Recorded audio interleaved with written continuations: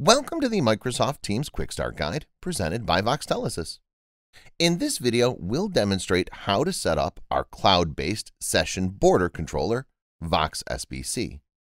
VoxSBC is a cloud-based switching infrastructure that offers SBC-grade functionality with little to no configuration requirements. VoxSBC also eliminates any licensing fees, hardware or hosting costs, and support contracts. VoxSBC is integrated directly with Microsoft Teams, 3CX, and other industry-leading phone systems. To obtain a VoxSBC domain, you'll first need to reach out to Voxtelesys to get set up.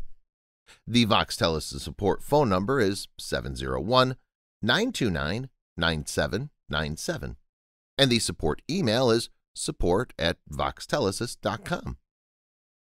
You'll then receive an email from ms-noreply@microsoft.com titled Account Information for New or Modified Users, which contains your new username as well as a temporary password. Navigate to portal.voxtelesys.net to log in to the Voxtelesys portal.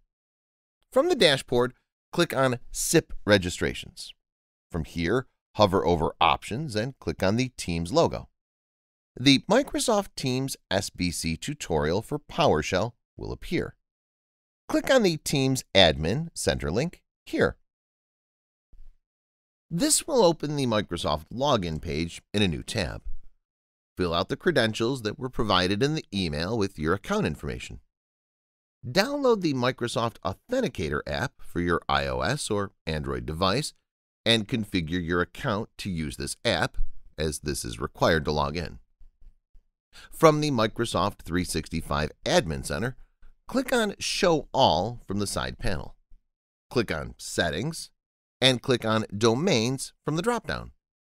Click on Add Domain. From here, navigate back to the Voxtelesys portal, then copy and paste the primary domain name as the new domain in the Microsoft 365 Admin Center.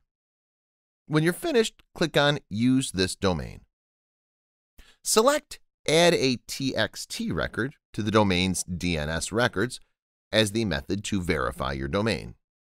Once you're done, click on Continue.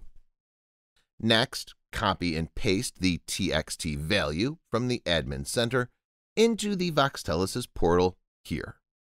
Click on Submit. You should wait a couple of minutes for the record to propagate, then you would select Verify. If the text record has not yet propagated, a message like this will appear. You would then need to wait more time before eventually selecting Try Again. For the next screen, just click on Continue. Deselect the Exchange and Exchange Online Protection option, then select Continue. The domain setup is now complete. You can select Done to finish up.